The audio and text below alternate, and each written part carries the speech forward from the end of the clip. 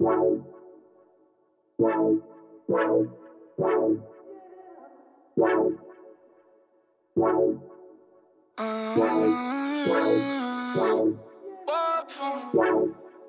Cody, you, I got too much on my mind right now. Tell that hero Dale, get my baby 30,000. Ball for me.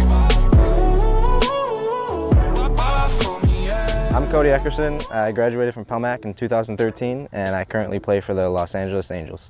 Pelmac prepared me for college because they offer college courses that you can take in high school, which I did.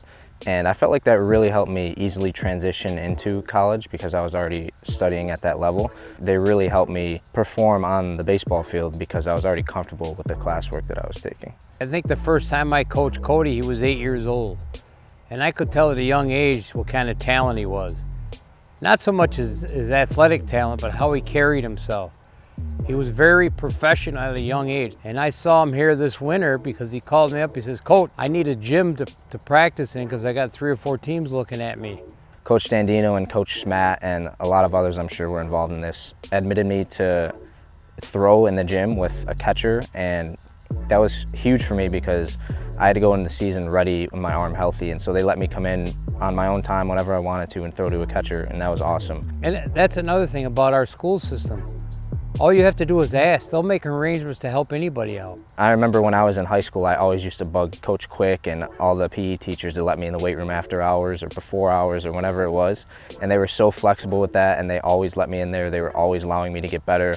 The staff at Pelmac was so accepting, and they've always allowed me to do what I've needed to do to become the best player I possibly could. I never thought he would be a pitcher.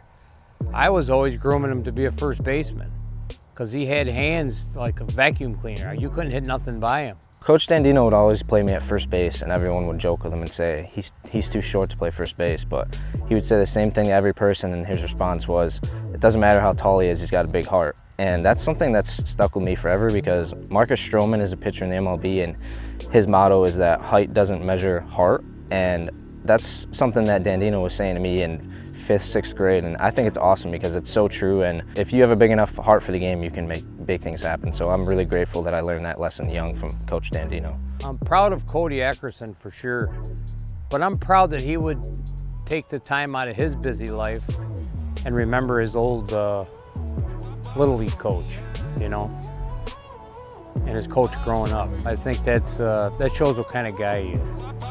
You always got to just make sure you're putting pride in everything you do because everything you do reflects who you are and the people around you. So I would say that's something that's really important to keep in mind. Pelmac proud.